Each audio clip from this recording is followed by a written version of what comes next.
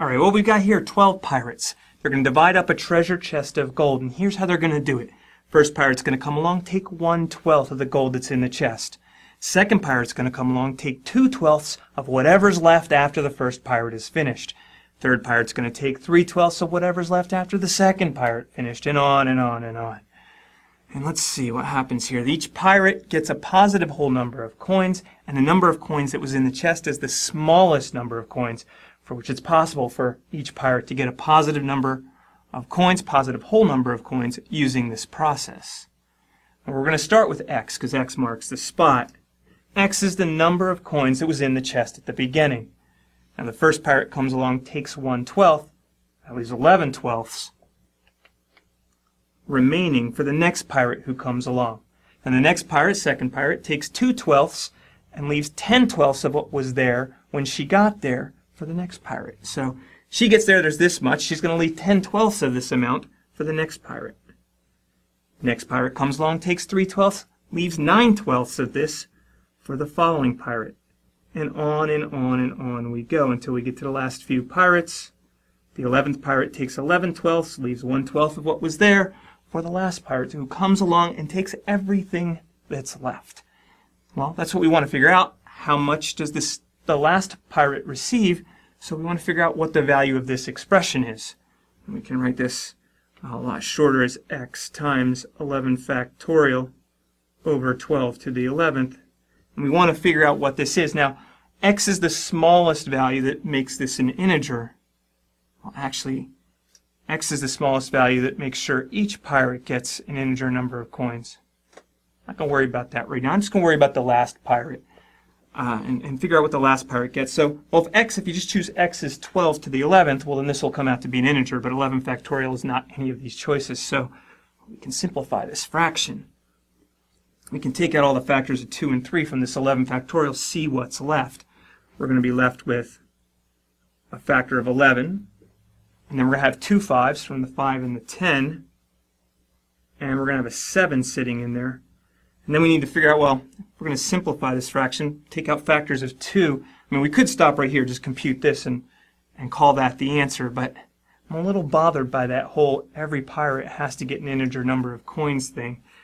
But let's go ahead and simplify this fraction. The number of 2's in 11 factorial, number of factors of 2, you get 2, 4, 6, 8, 10. That's 5. You get an extra one from the 4. 2 extra ones from the 8. 8 factors of 2 up here. There are 22 down there. That leaves us 2 to the 14th. And then the factors of 3 have 3, 6, and 9 up there. You get an extra factor of 3 in the 9. 4 factors of 3 up there. 11 down there. That leaves us 3 to the 7th. Now we can go ahead and multiply out this numerator. 7 times 11, that's 77, times 25. Well, 80 times 25, that's 2,000. So 77 times 25 is going to be 1925. And that makes us happy because 1925 is sitting right there. But, you know, you'd be forgiven for just circling the 1925, calling it D, and moving on. But seeing that 3850 right there, that scares me a little bit. It makes me remember that each pirate has to get a positive whole number of coins. So maybe there's a reason we have to multiply by 2 somewhere.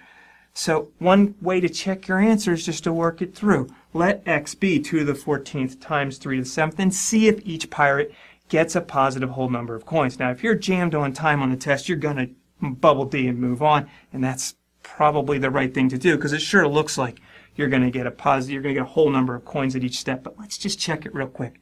If we start off with 2 to the 14th times 3 to the 7th coins, what happens? We want to make sure we end up with 1925 at the end, and we want to make sure each pirate has a positive whole number of coins. So here we go. We start off with 2 to the 14th times 3 to the 7th coins. I'm going to box this off because we're going to need a little space here. First pirate's going to take 1/12 of that. That's going to work out just fine.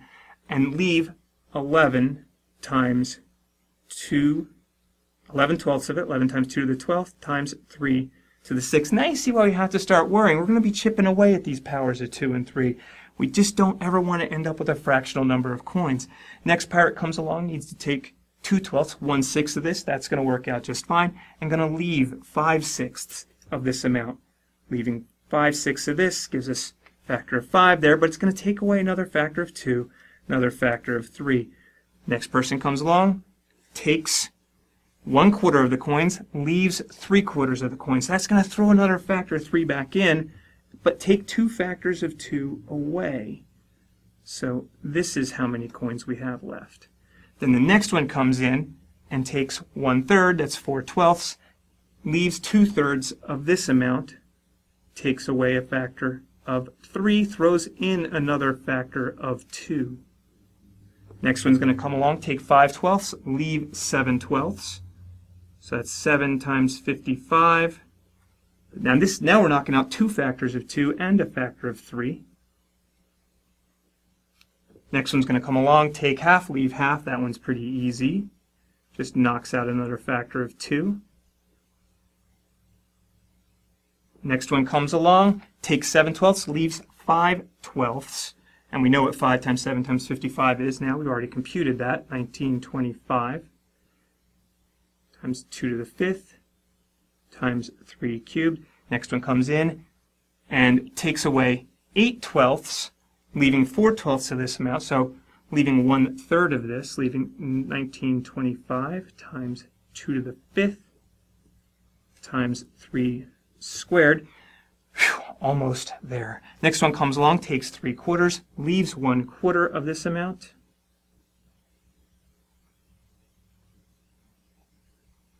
And then the next one comes along, that's this one right here, is taking 10/12, leaving 2/12, leaving 1/6 of this amount.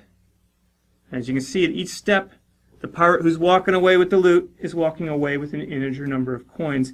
And finally, here at the end, the last one's going to come in and take 11/12 of this, which is going to work out just fine. You're going to get a whole number of coins because we have that factor of 12 right there, and we're going to leave 1/12 remaining, which is the 1925 coins. So if you had just bubbled D and moved on, it all worked out just fine, and we're done.